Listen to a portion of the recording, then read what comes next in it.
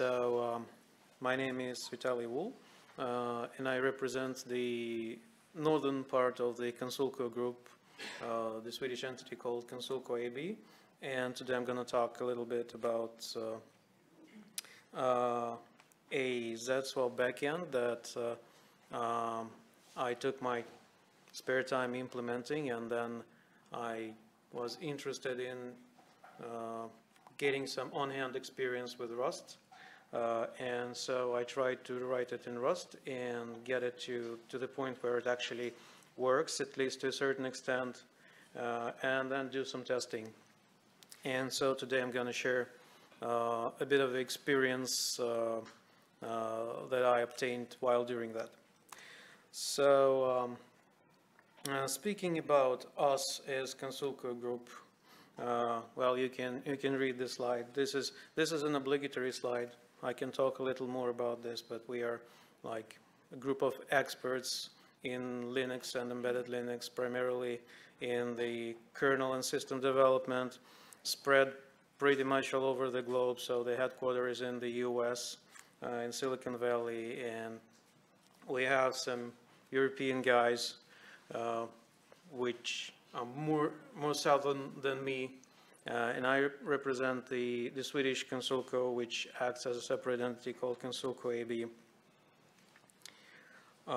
So yes, so this is how you look like when you start working for Linux kernel development, you know.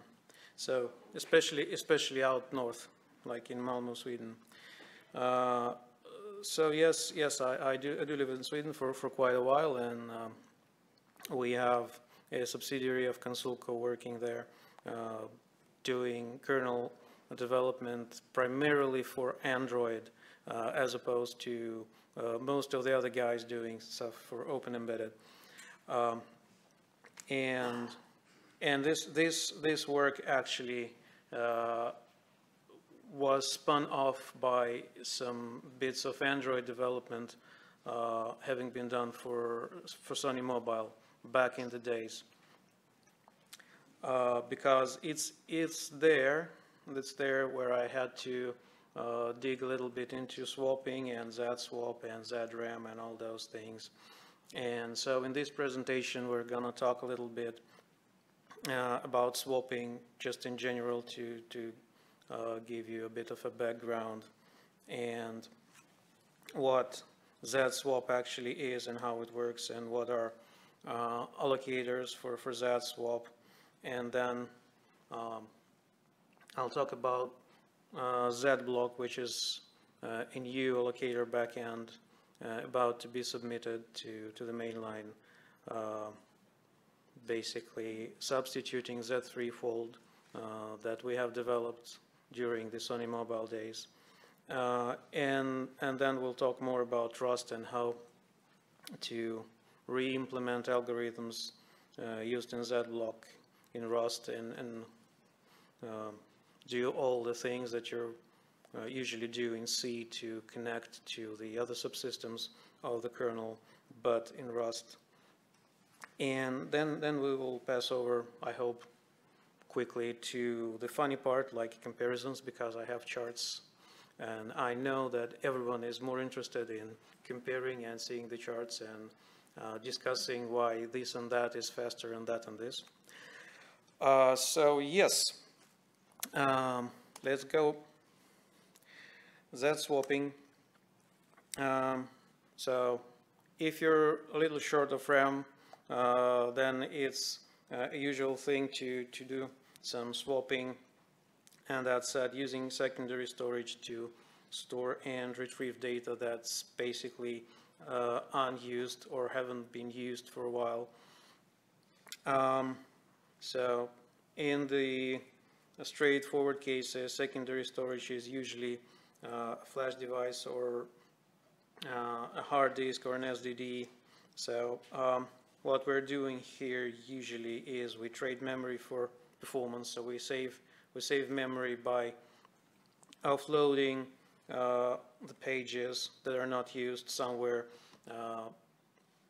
which has lower throughput but bigger storage and then eventually when we need these pages, if we ever need these pages, then we will upload them, and this is the swapping system or the paging system of the kernel that is responsible for this. However, if we want to optimize this a little bit, or in some other cases, there are some embedded usage cases for this. I don't think I want to go deeply into this because we're here mostly for the Rust, right?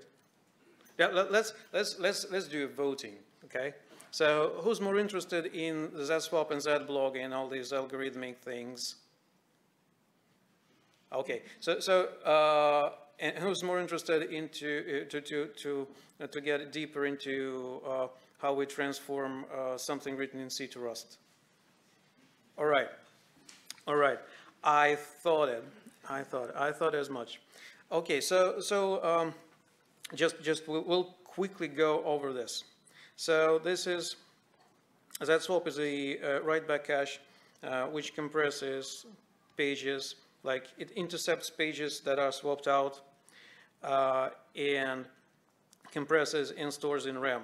So at that point, we don't write to any persistent storage. It's still in RAM, but it's compressed. All these pages are compressed.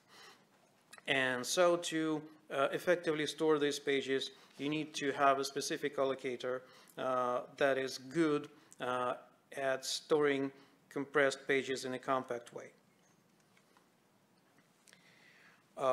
And historically, the first one was zblock. It's a very simple allocator that puts one compressed page in a beginning of a physical page and another page. It aligns it to the end. So it's up to 2 objects called bodies per page. And then there was zsmalloc, which is really complicated, but you can achieve really high compression rate with that one. And then for Sony Mobile, there was an attempt to create something that is better compression-wise than zblock, and at that time had more throughput than zsmalloc did before all the optimizations that zsmalloc undergone. And that was a threefold with up to 3 objects per page, and now it's on the way out of kernel because it's obsolete. And you can see that currently, if we compare, that's like an aggregate comparison of performance and compression of the existing Zswap backends. You can see that there's basically no point in having that threefold because its performance is inferior, and then the compression rate is higher than the one of zblock, but still a lot lower than zsmalloc's. And finally, this is just an informational slide for Zful. We'll try to see how this maps to Rust a little later. So maybe we'll go back to this. However, let's just move on to Zblock in a nutshell. So it's a high density allocator. Once again, if you want, I can talk a little more about this, but let's keep it short. The thing is that the main complexity for zsmalloc comes from the fact that the objects can span over several pages, well, 2 pages basically. So it can start on one page and end on the other, and that is why it has a high compression ratio. But on the other hand, that's also why it has such a complex structure with moving objects around and relying heavily on the MMU and so on and so forth. That's for zsmalloc. So the idea was that objects should not cross the page boundary, but on the other hand, it's sort of it's not obligatory to operate with the objects that have sizes of power of 2, as we usually do, specifically in the kernel space. So we can operate on objects that have weird sizes, but if we put them together, then they will occupy almost all the page. So there will be a remainder, but you know, who cares that much about 9 bytes out of 4096? So that's something that we can live with.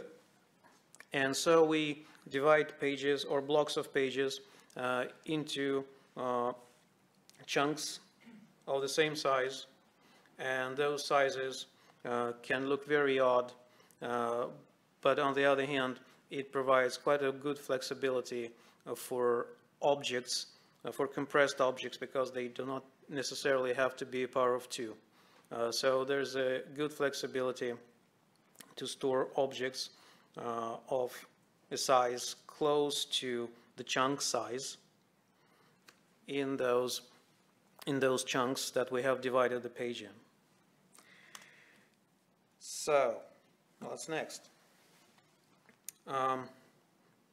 It's actually a very simple algorithm. So if you're allocating an object for zblock, then you find an appropriate block type for the size of the object, and you find an empty slot. You mark the slot as occupied and return the handle, and then it's up to that swap to fill this slot using this handle. Well, freeing is just doing the same thing in reverse order, more or less. So zblock is, since it's a simple algorithm, the code footprint is also small. It's smaller than the one of Z3fold, a lot smaller than the one of ZSmalloc, a little bigger than ZBot, but then again, it provides a lot better compression ratio overall than ZBot can offer. It doesn't require MMU, so it can be used without for certain purposes. And yeah, if we add to the chart that we had before, zblock with aggregate values for performance and compression, then we can see that at least zblock is way better than Z3fold in both. And then it provides equal or slightly superior performance than ZSmalloc and ZBot. And it's not that far compression-wise from ZSmalloc, which is like the industry standard, more or less. Okay, so that said, I've been doing some kernel stuff for quite a while. There was a slide about this. So it's like 20 plus years. And of course, it was mostly C. And then I heard about the Rust technology, and there are people, living close by out there in Sweden who are very much into Rust and have some positive experience working with Rust and promoting Rust into the kernel. And so, yeah, I was interested in that as a new technology. So, well, on the other hand, I heard a lot of skeptical opinions about it. So just on a very basic level, what have I heard about Rust before I started? So, well, it's a memory-safe language. That's what they say. But still not yet ready for the kernel. That's what others say. And compilers still change way too much. That's what they say. And to see, the kernel infrastructure, Linux kernel infrastructure is pretty much C-oriented, or well, not pretty much, it is C-oriented. So there have to be shim layers, and the quality of the shim layers is questionable. That's what I heard. And then I heard also that there were attempts to implement Rust drivers in kernel, but then again, one of my neighbors, and yeah, there's this guy Linus Vitaly, who's not as famous as the other Linus, but still quite famous, at least in the southern Sweden. Yeah, he expressed the educated opinion that Rust should be deployed in subsystems, primarily, not drivers, like USB stack and networking stack. Things where memory safety and overall safety of Rust, at least declared safety of Rust, is important, and the possible drawbacks are something to live with, as opposed to the drivers where you still have to do a lot of unsafe operations. So, well, the advantages of Rust in implementing drivers are mostly unclear. And so I thought, well, okay, an allocator backend is a subsystem. And since I know pretty much nothing about Rust, it's simple enough for me to just start messing around with Rust and trying to rewrite or write an alternative version of zblock with the same algorithm, but in Rust. So yeah, here's what happened. I started, and the first thing that I learned is that it's cumbersome to set up the environment to actually build something written in Rust in the kernel. So you have a lot of requirements just to start building. You need to have the compiler of the specific version, not too new, not too old. Some very new compilers wouldn't work either. And there's a tool called bindgen, which also has to be of a specific version. And if you're working off of, I don't know, Ubuntu 22, the version that comes with it doesn't work. The version of Rust C that comes with it doesn't work. And the next thing that I learned, that error messages sometimes just don't help at all. Like the one that I posted there, it's a real error message. When I believe when bindgen is of a wrong version. So if it's of a wrong version, then you try to compile a Rust file, and you get an error that scripts JSON file doesn't exist. Well, what does this have to do with, you know, coding in kernel, right? So I mean, there has to be a lot of file guessing, or you can turn to the quick start Rust documentation, which is actually pretty good. So if you just follow it step by step, chances are you'll be set up and you'll be up and running. Some of the steps I still do not understand, so I just do not understand what they do. But if you just do those steps, then it's very likely that you'll be able to compile or run Rust code in the kernel. Okay, what's next? I learned, at the point I started, there wasn't even an ARM64 support in the mainline.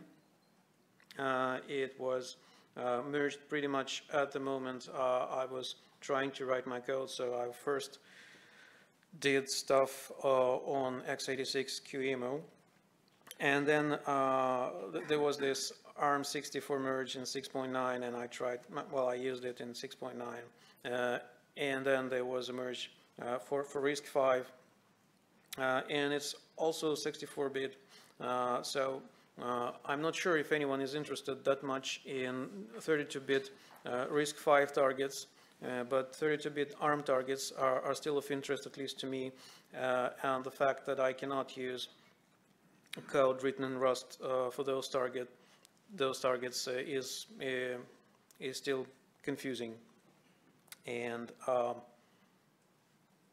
don't know, demotivating. Let's put it this way. So Rust is zblock. Rust is zblock. Okay. Since I was able to make the compilation right then, okay, let's create the stub functions and try to register the zblock written in Rust with stub functions as a zpool backend. And here comes the first surprise for me. So I wasn't able with bindgen or whatever. I wasn't able to get the struct list head working properly in Rust. Once again, that doesn't mean that you can't do it.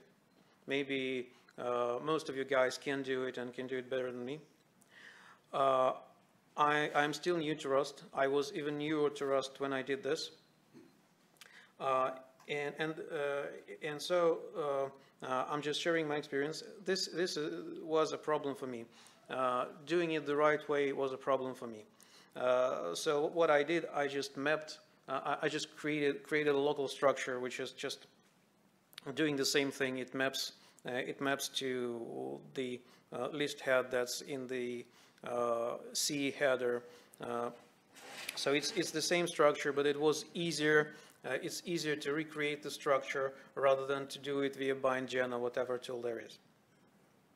And the same thing, or almost the same thing, applies to many of the structures and fields that you need to use in order to register the Rust driver, the Rust code in the subsystem written in C.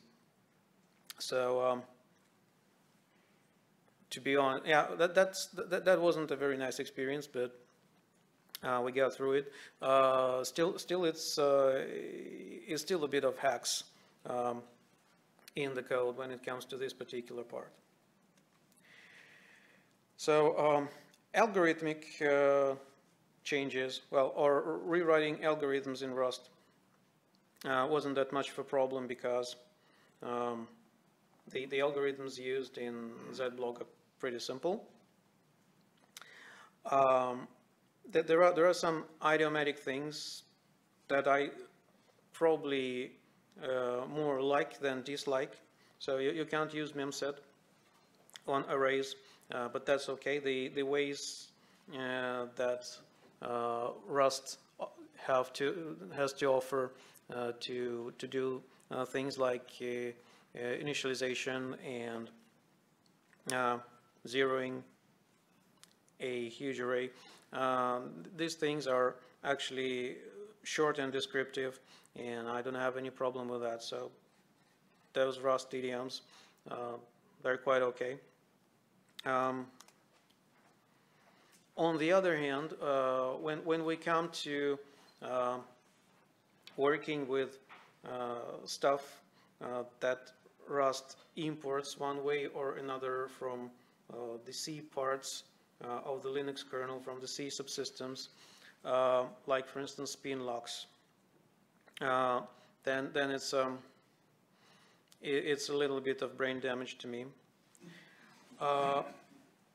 because the guards they just cloud the meaning. So the whole thing. I mean, we do system development, we do kernel development. If at that point like this guard thing, it's overly complicated, with probably the only goal of being able to not unlock. So you don't have to unlock, and you know, the creators of this thing obviously thought that it would make things safer, but on the other hand, this is system development, for God's sake. So if you can't remember to unlock and spin lock, maybe you shouldn't write drivers in the first place. So this whole thing just clouds the meaning, and it's so complicated, and it looked so ugly. So what I had to do is to create something like this. Doesn't look too nice either, but at least it does the thing. And then the code, which is also important, because I have the reference code in C, and then the code is working in more of the same way as the C code. So that was my goal as well. However, to keep the good and bad balance, I absolutely have to say that the atomics in Rust are done nicely, and I had good time using those. So absolutely not worse than C atomics in Linux kernel. So that's a good thing. Okay, so what's yeah, here's the real piece of code. Once again, I'm not a Rust programmer, but in my experience, there's a lot of circling around when it comes to doing things in Rust, because of these things like variable as type, whatever.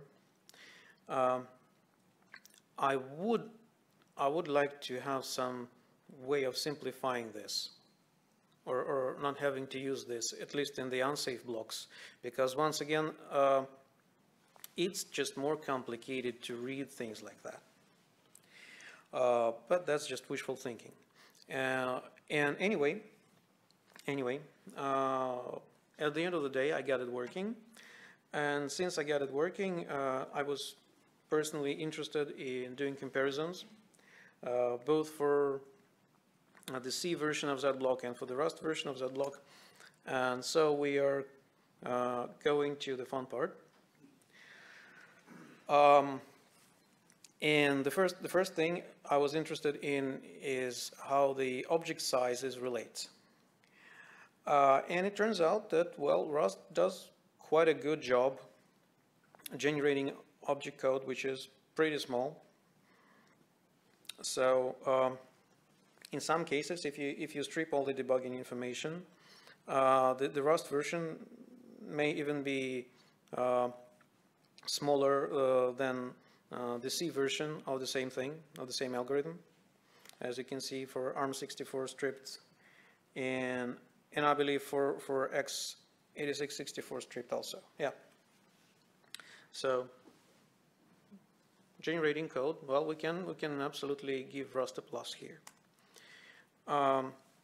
So aggregate test, running Linux kernel compilation on Raspberry Pi 4B, Zswap with LZ4 enabled, and there are several backends. So we take zbud, we take zsmalloc, we take zblock. No Rust at this point. Once again, this is not exactly relevant to the whole Rustification thing, but at least it proves the concept that zblock is something to work on and to use, because we can see that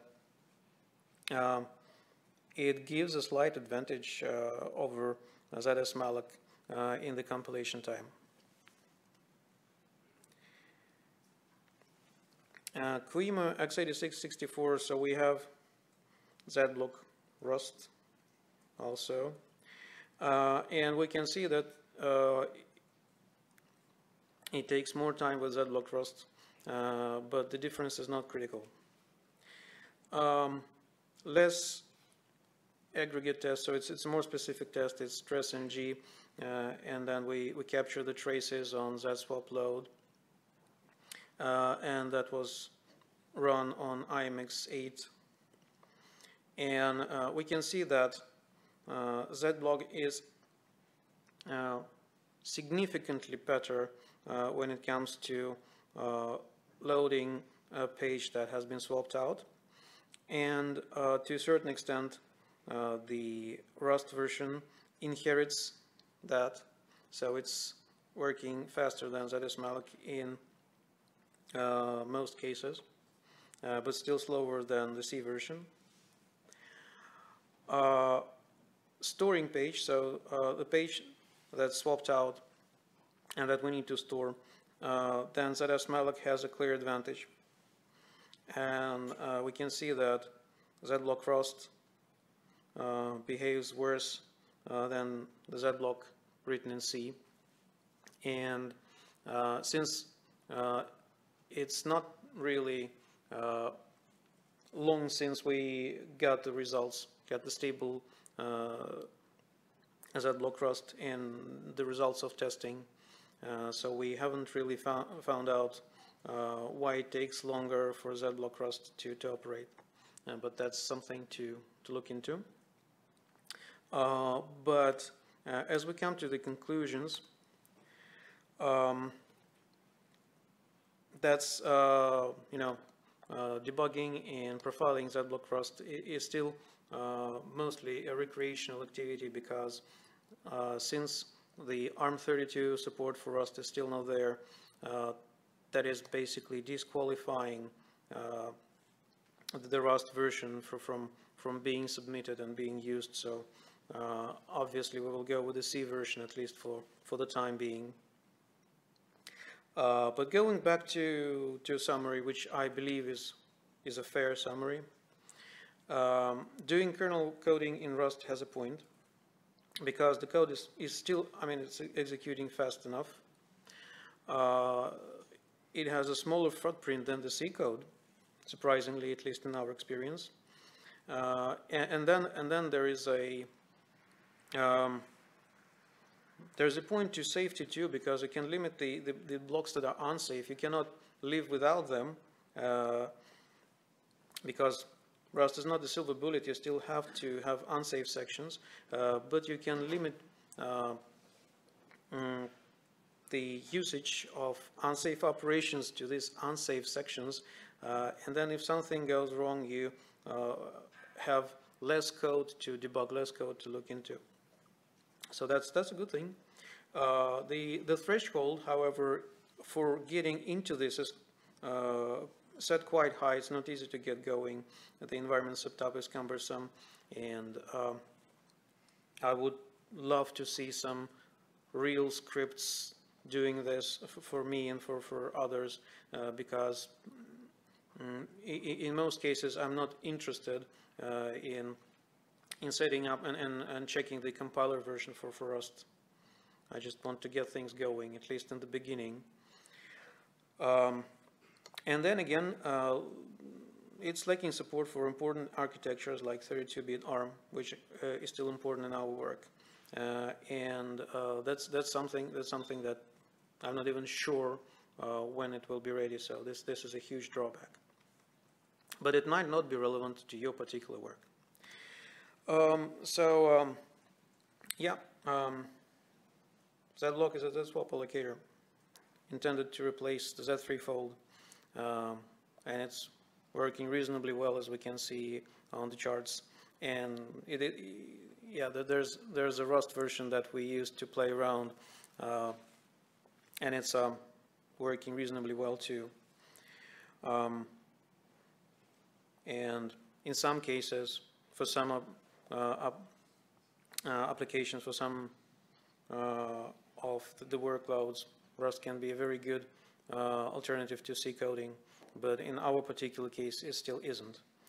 And that's pretty much it. Thanks for your attention.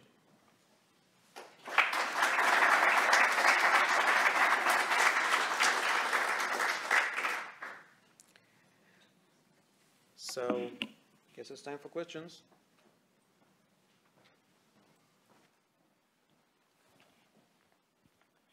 Yeah, you mentioned that the assembly produced by the Rust locks was problematic or ugly. Could you expand on that?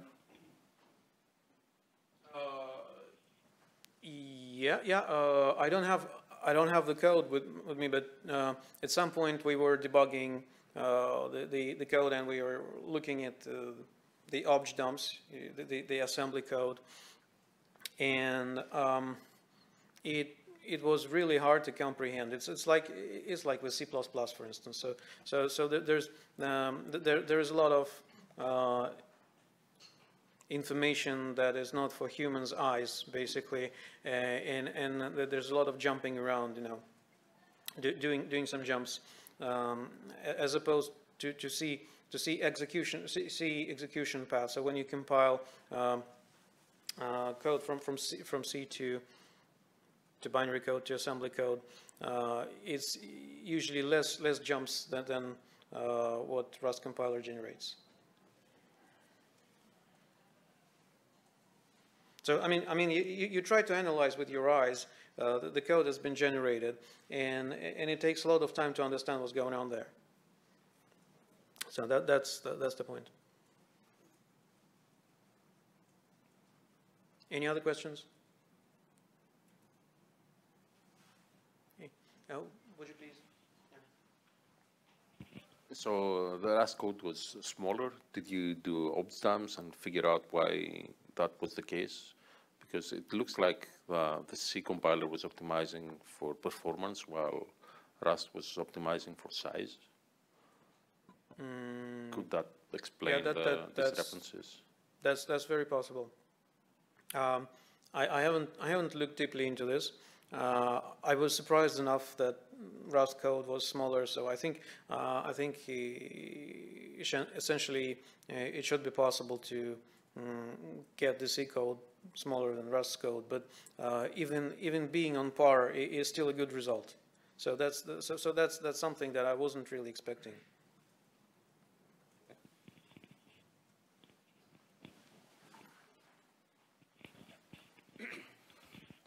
Okay, this is maybe back to the locks. I don't know that much about Rust yet, maybe, but I guess Rust has the same problem as C++, that it needs to look after exceptions. That's the base reason for the guards. But like in the kernel code, I'm not sure like if the Rust there is in some form where the exceptions are disabled, like you do in C++, or how this is handled. Do you know anything about that?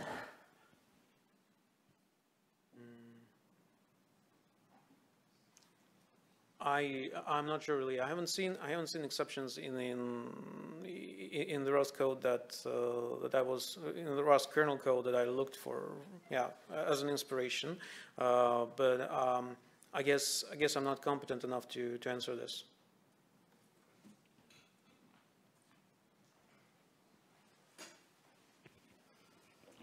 Can I just comment on that?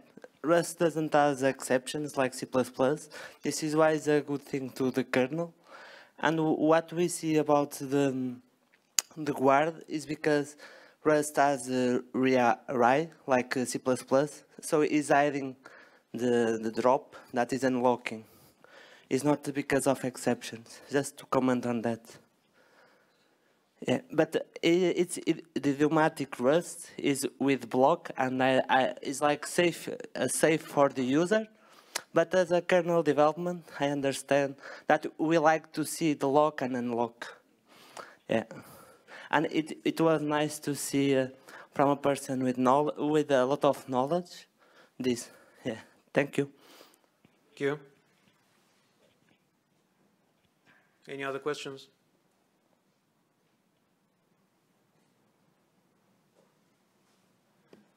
Well, I guess thank you all.